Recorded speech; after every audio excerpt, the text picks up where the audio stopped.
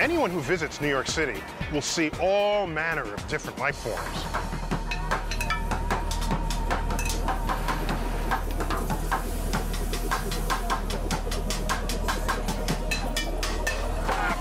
And you don't have to look far to realize that our planet is teeming with a diverse population of living creatures.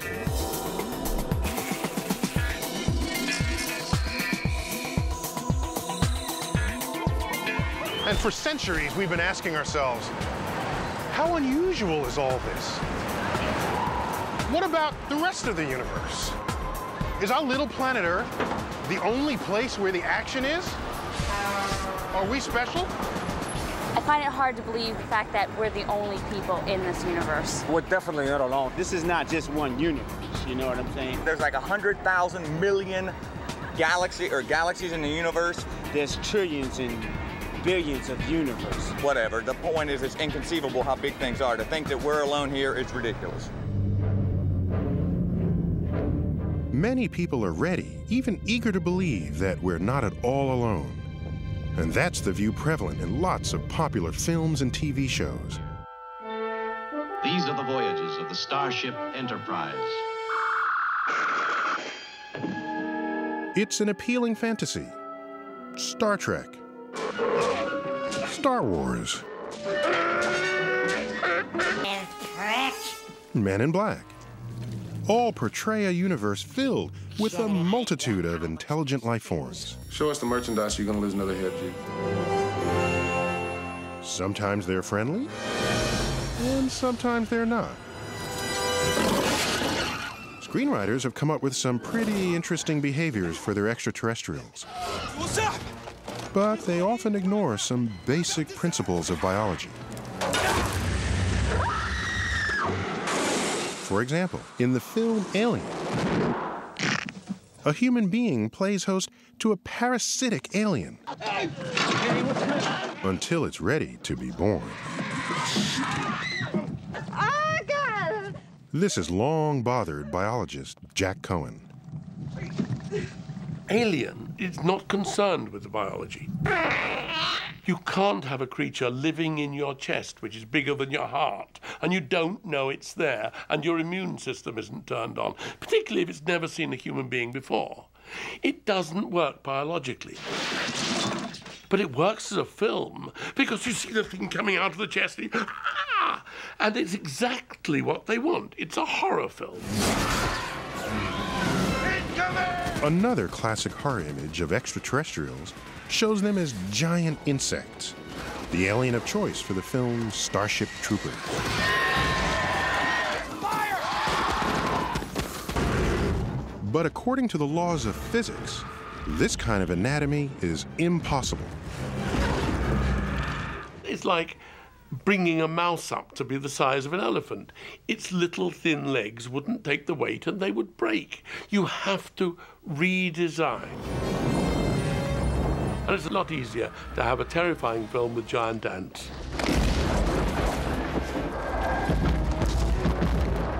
As unscientific as the oversized insects of Starship Troopers are, at least they don't look like people.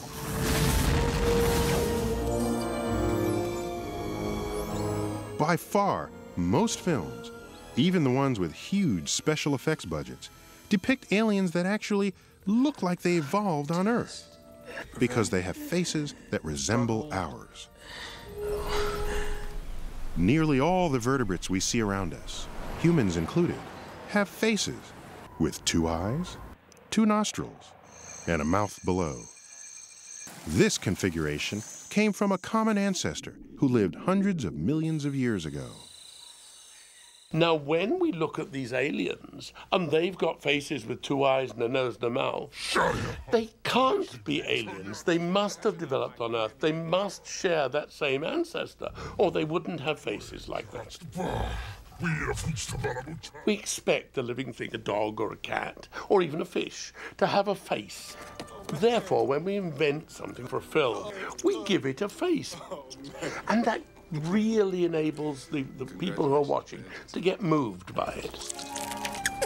Real aliens can't be like that. Shoot. Real aliens? What are we talking about? UFO sightings and abductions that show up in tabloids? I think they have traveled to this planet. They might have been here years ago, but they became extinct just like the dinosaur did. We've been visited. Those lights in the sky aren't all weather balloons. There are some people who believe that aliens are already among us, but there's no credible evidence. There's nothing in any of these stories that can't be explained in some other more rational way. And of course, some people are just plumb crazy. But is it crazy to believe that somewhere beyond our planet, life has taken root? Many scientists would say it's not only possible, but likely. One of the believers is Frank Drake. I first believed there was life beyond Earth when I was 8 years old. Not for any good reason, only because my father told me there were other planets, something like the Earth out there. And to my young mind, that meant places just like where I lived, with houses and streets, and in fact, creatures that looked just like me, which was certainly wrong. But I believed. Drake's childhood dreams led him to a career in radio astronomy, and he soon began wondering whether somewhere among the stars there might exist aliens who, like us, had mastered radio. Hello. Ever since humans learned how to broadcast radio waves, we've been leaking them out into the cosmos. Everything from Duke Ellington to I Love Lucy to the speeches of world leaders is, thanks to our ingenuity, now traveling across space at the speed of light.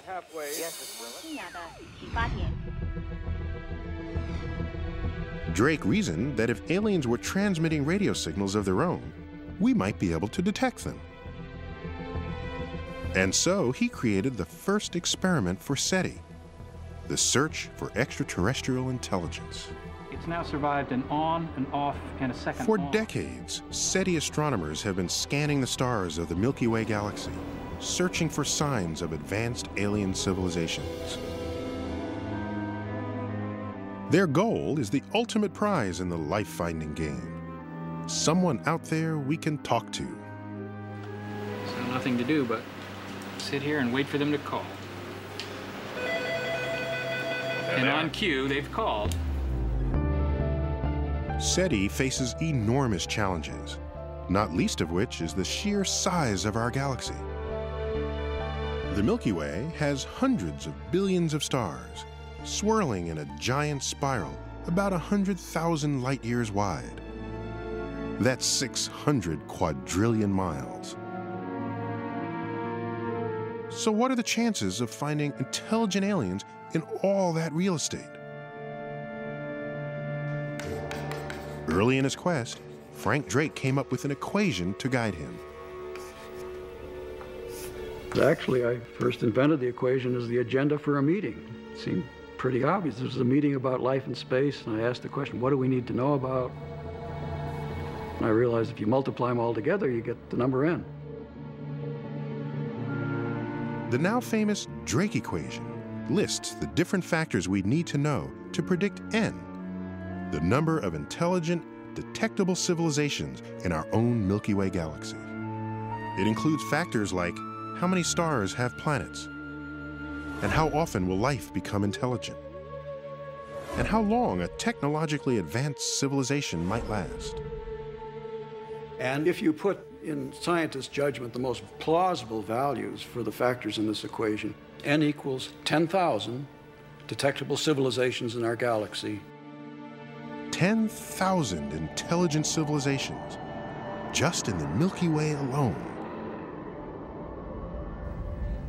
That's Frank Drake's best bet, but it's far from conclusive. If you plug different values into the equation, then it's easy to come up with other results.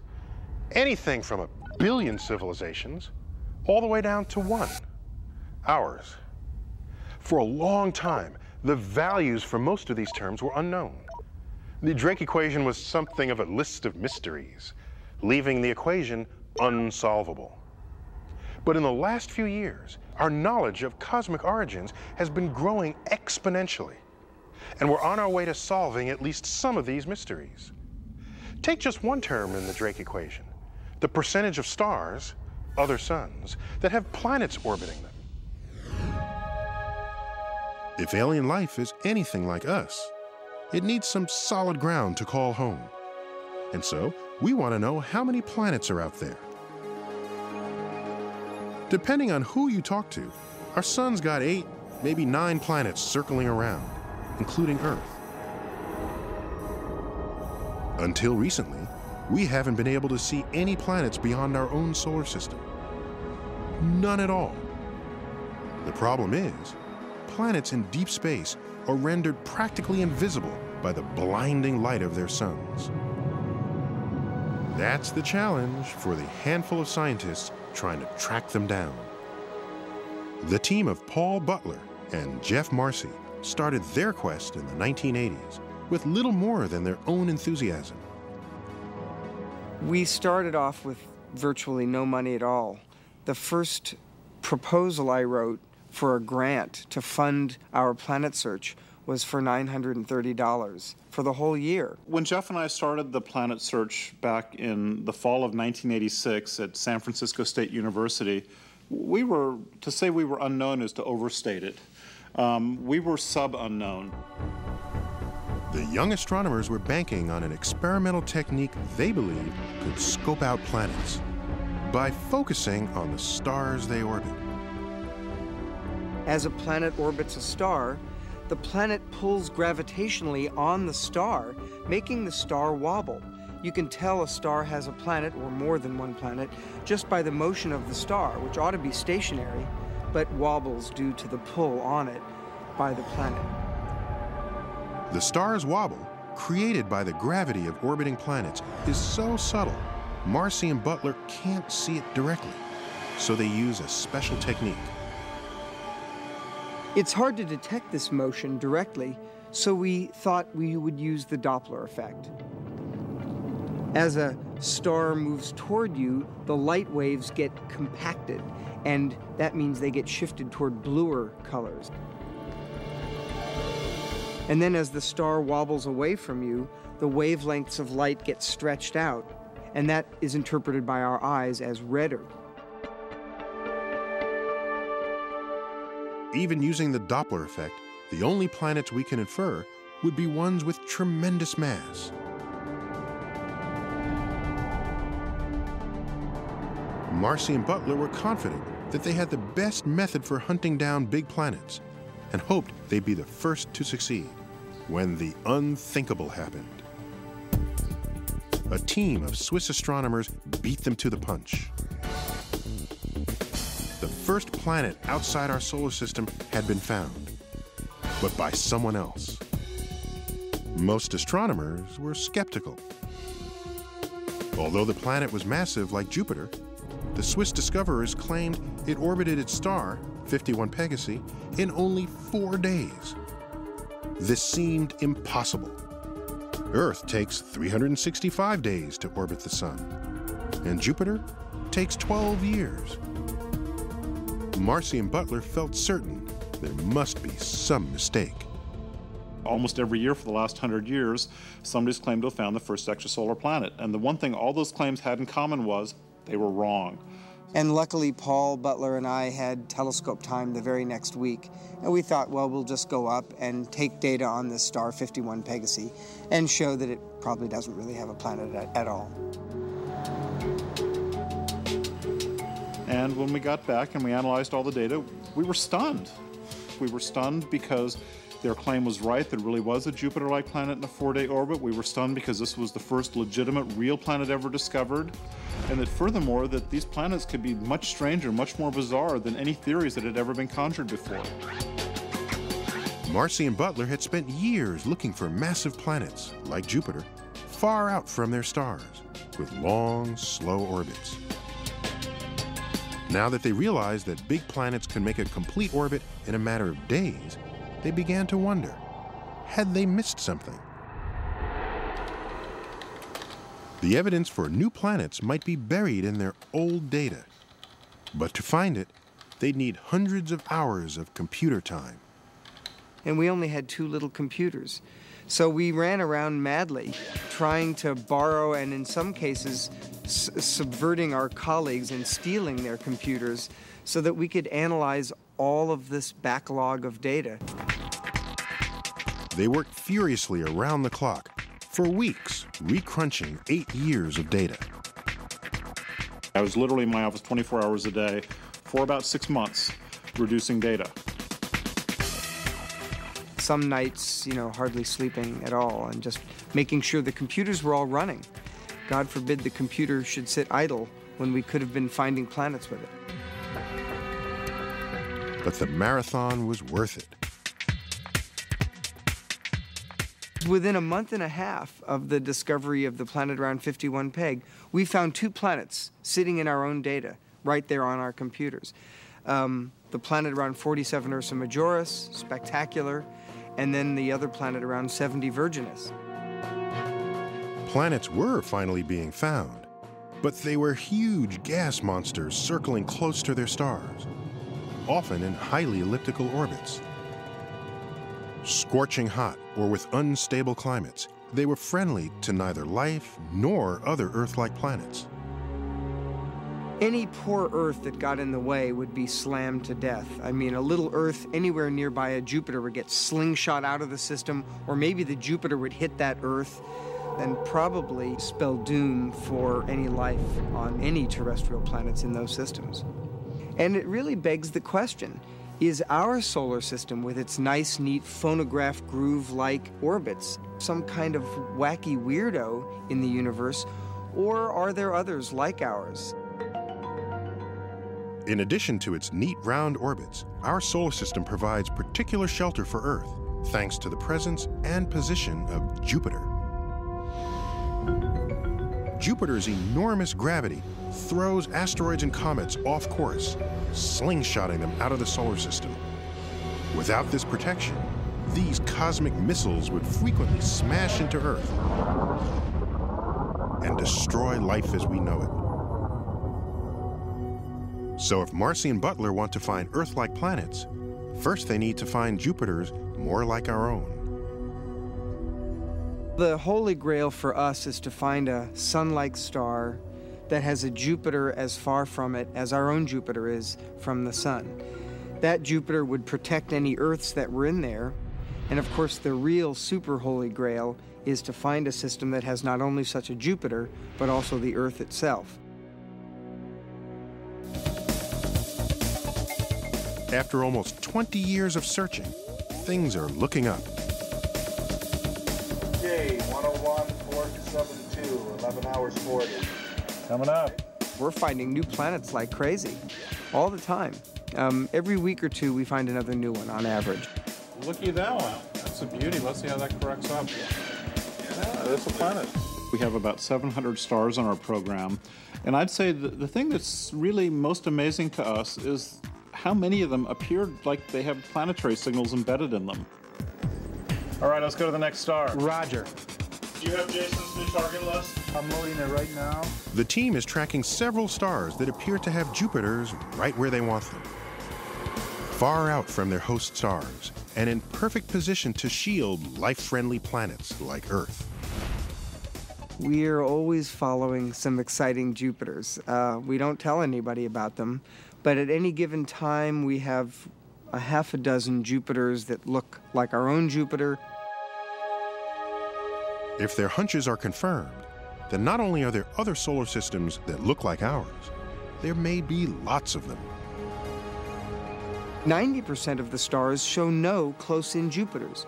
Those are stars that could easily have an Earth in an Earth-like orbit. I think of the 700 stars we're following, I would bet at least half of them have rocky, Earth-sized planets going around them. Just a decade ago, astronomers could not be sure if there were any planets beyond our solar system. Today, we have a much better picture of our galaxy. And Jeff Marcy estimates that of the several hundred billion stars in the Milky Way, about 5% have small rocky planets that might harbor life. If he's right, that could mean 10 billion Earth-like planets. But before you start packing your bags to visit an extraterrestrial neighbor, consider this. Just because a planet can support life, does that mean it will? It's a crucial factor of the Drake equation, the percentage of planets where life does arise. On a planet where no life exists, like our own early Earth, how does life suddenly come into being? Is the spark of life rare or common? 25 years ago, most people, when they thought about the origin of life, thought in terms of inherently improbable reactions that would actually occur because of the fullness of time. Andy Knoll is a paleontologist who studies fossils for clues to how early life evolved on Earth. Before about 600 million years ago, all life on Earth was tiny. Single-celled creatures so small that Knoll and his colleagues do most of their work with microscopes or in chemistry labs. The big surprise is that no matter where they look for signs of ancient life, they find it. Our planet is about 4.5 billion years old. We have evidence from the oldest rocks that we know of, at least the oldest sedimentary rocks we know of, that by about 3.8 billion years ago, life had already gained a foothold on our planet. Scientists haven't figured out exactly how that first spark of life happened. But since it seems to have sparked early on, then maybe it isn't so hard. Most people think that whether or not we understand what the chemistry that leads to life is, that it's a chemistry that, under the right conditions, will pretty much go and is a fairly probable chemistry, and that therefore life doesn't take billions of years to unfold on a planet. It might unfold in thousands of years or 1 million years. A lot of people think if you can't do it in 1 million years, you probably can't do it at all. So what is required to get it all started? Here on Earth, the chemistry of life relies heavily on the element carbon. Carbon is one of the most versatile elements. Each carbon atom can hook up with 1, 2, or 3, or 4 other atoms. It can even link up with other carbon atoms, creating long chains or rings. Throw in a few other elements and you've got amino acids, the ingredients of proteins, the building blocks of life as we know it. Carbon is a very useful element to sit at the center of life's chemistry. There's a lot of it in the universe. It's made very easily in stars. It makes very complicated, meshed together compounds which have the possibility of changing each other's properties. You can have a really complicated, complex setup with carbon. I'd expect that very nearly all life forms we come across that are matter-based are going to be carbon-based. If carbon helps make life happen, then there might be a lot of life out there. Carbon is one of the most common elements in the universe.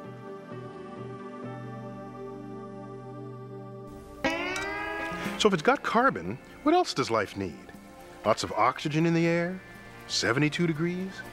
We tend to think life belongs in a place that's, well, comfortable for us. But is that really true? The last few years, we've been finding life practically everywhere on Earth, and not just the obvious spots. Microbes are thriving under rocks in the driest, hottest deserts. Life's doing just fine in the dark bottom of the oceans, warmed by deep-sea vents.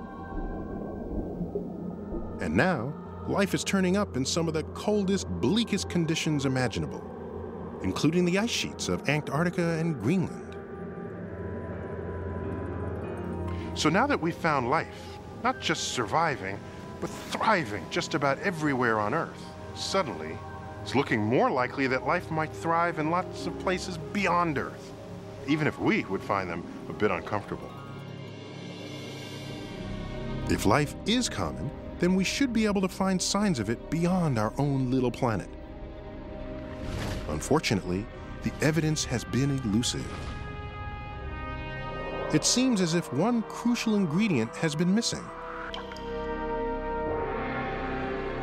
The most important requirement for life is liquid water.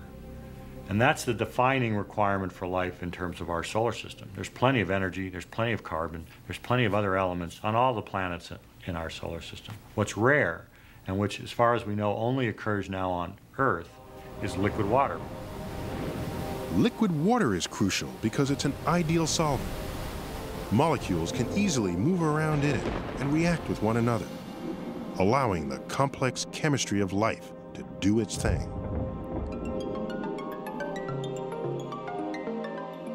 For years, it seemed that Earth, with its oceans of liquid water, was an oddball and perhaps the only place in the solar system where life had ever thrived. Then, we started to look more closely at our neighbors. In recent years, NASA spacecraft have sent back images of Mars with stunning detail. And there are clear signs of a watery past. From orbit around Mars, we can see ancient rivers that are now dry, canyons which look like they had lakes in the middle of them, even what looks like an ancient ocean floor in the northern hemisphere. We see unmistakable signs that Mars was a wet place.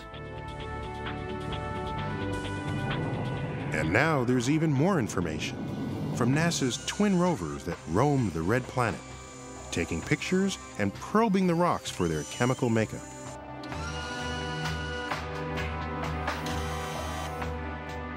The photos reveal clear sedimentary layers in the Martian rocks, and chemical analysis shows they must have been laid down in the presence of water. Mars might be too cold and dry to harbor life today, but if water was once there, then perhaps life was too. And now there's hope that life may thrive even farther out in the solar system. I think Mars is the #1 candidate for the search for life beyond the Earth, especially if we're going to find it soon. But we do have a backup plan. And in this case, the backup plan is Europa, one of the moons of Jupiter. A little smaller than our moon, Europa is covered with ice. But there are cracks in its surface, perhaps signs of ice sheets floating on a deep ocean of liquid water. What might be melting the ice is internal friction, created by the gravity of Jupiter and its other moons. Europa's ocean is suddenly considered a potential home for life. The places where life can live and exist are far more extensive than we used to imagine. We used to think a life-bearing planet had to be just like the Earth. And a little closer to the sun, it would be too hot, a little farther away, it would be too cold. And now we realize, oh gosh, there's a place which has an ocean with 3 times as much water as the ocean of Earth. And the water's warm. And that's way out in the solar system where we used to think the temperatures were ridiculously low. There could never be life there. So the likelihood of life existing on planets and space has just gone up enormously. So even though we've yet to find life elsewhere in the solar system, or beyond, we're getting more optimistic that life may be widespread. But if life is common in the galaxy, what kind of life would it be? Is it merely the kind of life we had here for about 3 billion years? Microorganisms happily brewing away, with nothing bigger or more interesting than bacteria? Or is it the complex plant and animal life we find in our oceans, of all shapes and sizes? Or could it be what SETI is banking on? Intelligent life that builds cities, computers, and radio transmitters. We now know that the way we got to this, from something like this, was through evolution.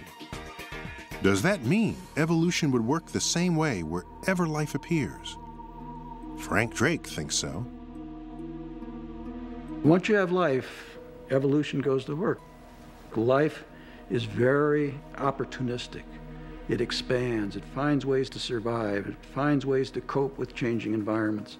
And in the process, it becomes more intelligent. And in the long run, you end up with something like us, exploiting technology to live in even more inhospitable habitats. Drake's optimism shows up in the estimates he's plugged into his own equation. His guess is that wherever life arises, it will evolve into intelligent life 10% of the time. Not quite inevitable, but a fairly common outcome. It's hard to know how likely or common intelligence is when it's shown up so recently in Earth's history. So the short history goes like this: life early, but the familiar life that we think of, plants and animals, that is really a relatively recent development on this planet. And intelligent life, people like ourselves, technologically competent humans, that's just a snap in the full history of the planet. After about 3 billion years with only microscopic life, Earth finally became home to true plants and animals.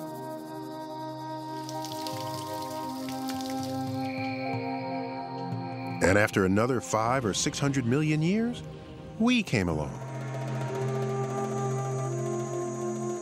One of the major mechanisms for all these changes has been DNA, the long chain of molecules that carries the blueprint for every living thing. Every time a cell divides, its DNA makes a copy of itself. And in that copy, there are often some mistakes. Sometimes those mistakes result in an animal or plant that's more successful than its parents. It's these kinds of mistakes that have allowed the tree of life to branch out in so many directions, creating the great diversity we see on our planet.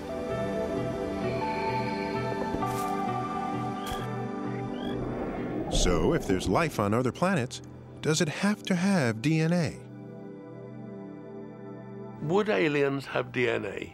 Well, I would be surprised to find aliens with DNA as their heredity, because DNA is a useful molecule. It can replicate, it can do the mirror image bit, it can do the... It's a very useful trick, but other chemicals can do that. And I'd be surprised if aliens latched onto the same one that we did.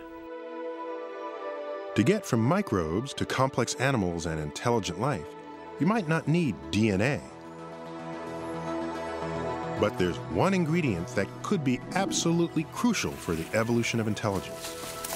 And it may be the rarest of all: time. Some scientists say that the key to our evolution was Earth's long and relatively peaceful history. Among them is paleontologist Peter Ward. In this big galaxy of ours, hundreds of billions of stars, surely Earth is repeated many places, many times. Why not? Well, I think that the question is, how much time do we have? For instance, we got to intelligent organisms on this planet after 500 million years of animal life. So you've got a long period of time. Now, that doesn't say you couldn't get it sooner in other places, but you still need finite periods of time. And to me, that is the major argument against there being intelligent civilizations. You can't go from a bacterium to an intelligence in 1 million years, maybe not even 10 million years, probably not even in 100 million years. How many other planets are going to have such long periods of time? Not many, I think. In the 500 million years when intelligence was evolving, Earth's plant and animal life might have been pushed back to square one. Single-celled organisms with one catastrophic event. At least a couple of times, we came pretty close. This crater, about 1 mile across, was made by a meteor that plunged to Earth nearly 50,000 years ago. As violent as that event must have been, it was nothing compared with earlier catastrophes. Just ask the dinosaurs. The dinosaurs ruled Earth for about 150 million years. They had the size, they had the power, it seemed that nothing could stop them. Then, 65 million years ago, an asteroid about 6 miles across headed toward Earth.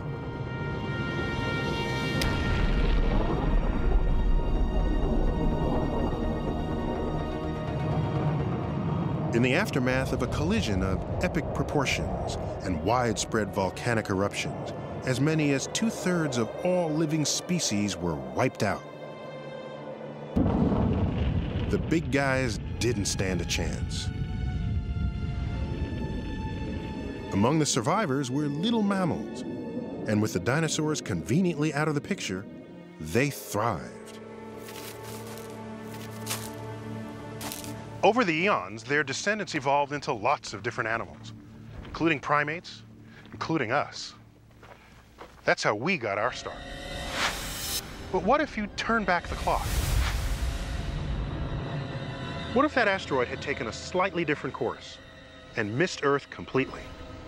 Little mammals may have never gotten their chance because the dinosaurs could still be in charge today. And instead of me, one of them might be hosting this show. Thank you. Thank you very much.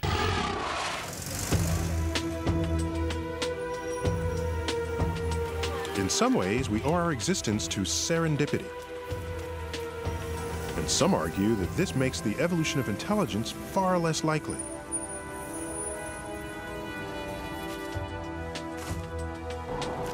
Our brains evolved through many stages. The little rodents, the early primates, and later on we branched from the apes. This worked for us, but is it the only route to intelligence? Would an alien species have to go through the same steps? There is no way to know for sure, but on our planet, lots of animals have remarkable brains and behavior, including some that are very distant from us on the evolutionary tree. Among them are the cephalopods, including octopus, squid, and cuttlefish. Cephalopods are mollusks. They're related to clams and oysters, but they don't look much like them at all. And in the evolutionary terms, they've evolved in a very different way. Roger Hanlon has spent the last 30 years studying the behavior of these animals. Behavior that is their main defense from ending up as dinner. These animals are a yummy hunk of protein swimming around in the ocean, and once they're caught, they have no defenses. So they have to have a good primary defense. That's camouflage. Don't be seen. You can move over to this tank here. In the lab, Hanlon and his team study how cephalopods, like this cuttlefish, control and change their skin patterns. It's taking that visual information and translating it to the skin on the back. This is beautiful. Look at that perfect white square. To see how they apply their tricks in their natural habitat, Hanlon tails them with his underwater camera. His biggest challenge, finding them in the first place. Octopus and cuttlefish have an uncanny ability to completely disappear into the background. We all think of the chameleon as sort of the king or queen of color change, but that's not true. A cephalopod can show many more patterns and can show them instantaneously. An octopus can be so camouflaged you literally cannot see it. So every place they go, they are morphing into something that looks a lot like that environment. So here's the scene. You've got a rock with algae all over it. There appears to be nothing there except a swimming fish going by. Okay, so take a look here and just watch for a moment. And there it is. Whoa. Isn't that amazing? This animal was completely camouflaged on that rock, and suddenly it was there. This remarkable camouflage, changing both pattern and three-dimensional texture, is performed by skin unlike any other animal's. It's an amazing skin because there are up to 20 million of these chromatophore pigment cells. And to control 20 million of anything is going to take a lot of processing power. We call it a computer. Animals have brains. These animals have extraordinarily large, complicated brains to make all this work. Looks like. For Hanlon, the brains and sophisticated behavior of these animals suggest that there's more than just one way to get smart. Very inquisitive animal. That's quite extraordinary. Even an invertebrate animal related to a clam or a snail can develop an incredibly complicated brain. This is one of the true wonders of nature. It's hard to explain why, but it's everywhere. And what does this mean about the universe and other intelligent life? The building blocks are potentially there, and complexity will arise.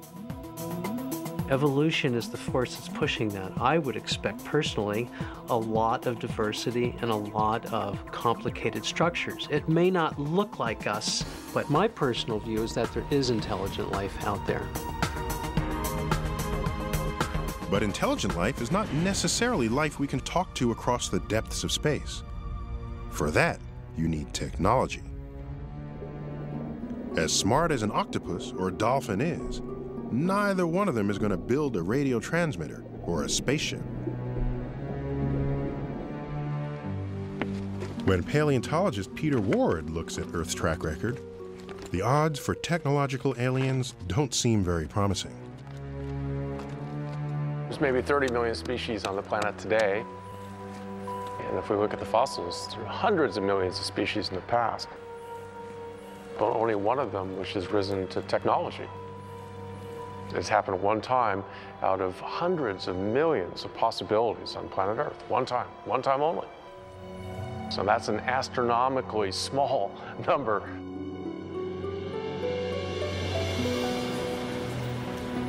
Here on Earth, we are the only species that has mastered technology. Since it's so rare here, should we really expect technology to be common among the aliens? Many would say no. But the folks at SETI continue to hope. Now, Tom, look at this one because... Searching for alien signals night after night can test anyone's patience.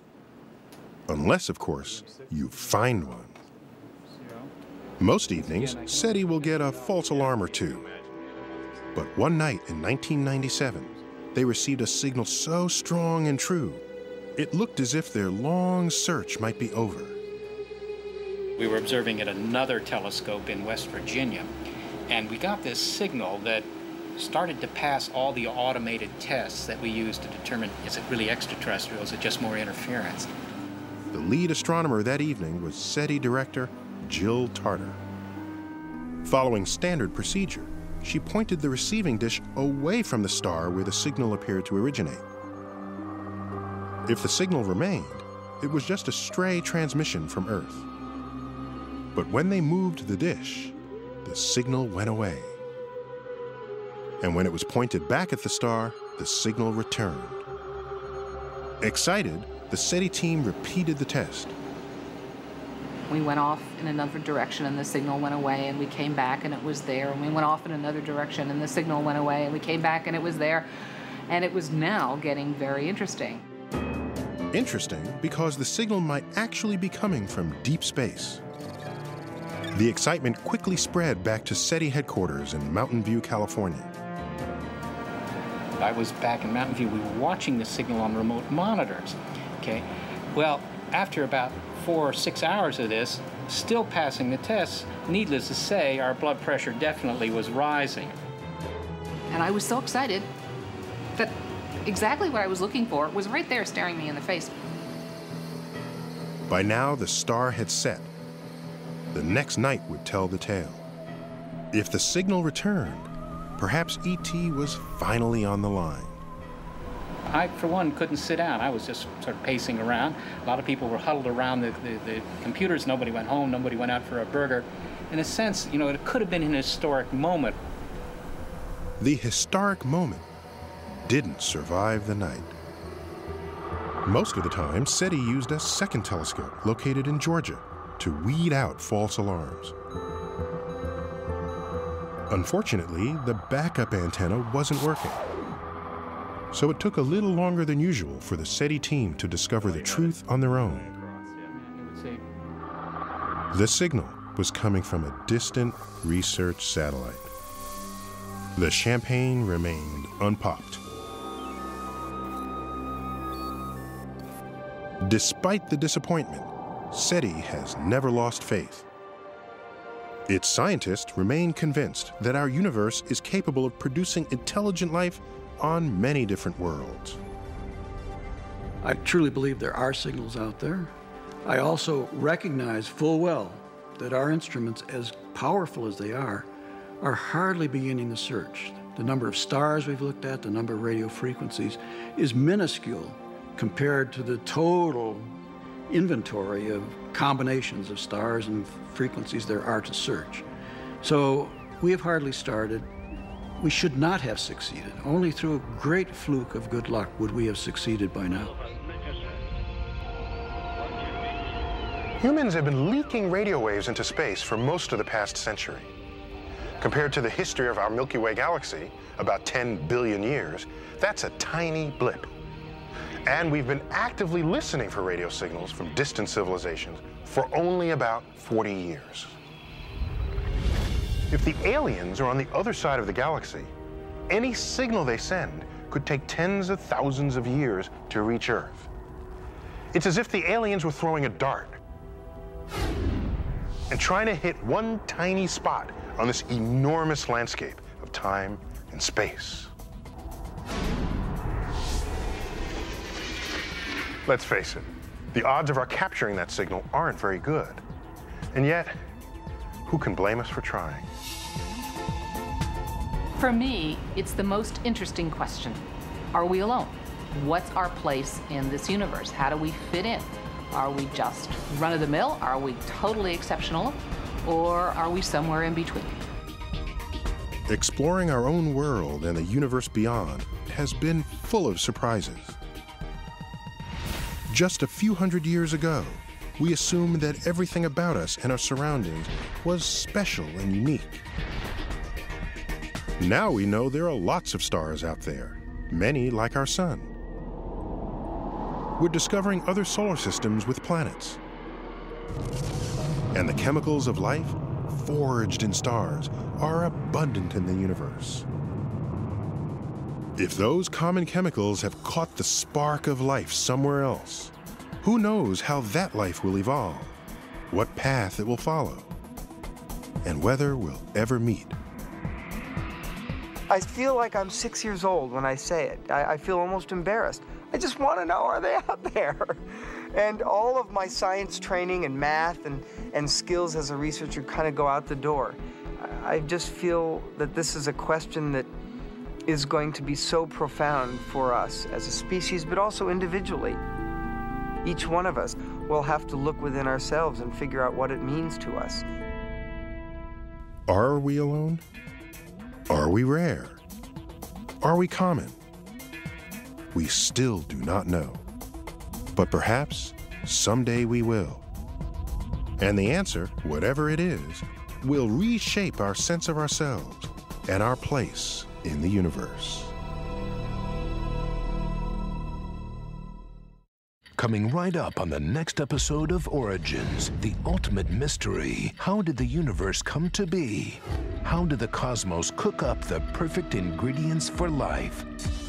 The quest starts with a bang, ends with us, and tells a new story of what happened in between. We are actually on the brink of a revolution of unimaginable proportion. A scientific detective story takes you back to the beginning of everything on Origins next.